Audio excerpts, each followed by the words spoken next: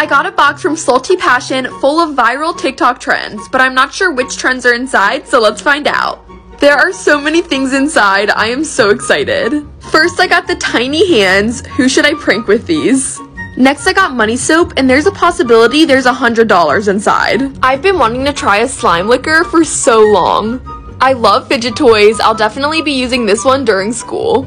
Apparently, this is the hottest candy on the planet. I got a karaoke microphone. I'm going to drive my family insane. I completely forgot about Bean Boozled. Next, I got the famous Ramune drink. Another fidget toy. This one's the Infinity Cube. Gold foil flower color changing lipstick. And lastly, I got a Slaps lollipop. I've never seen this one. Which viral TikTok trend should I try first?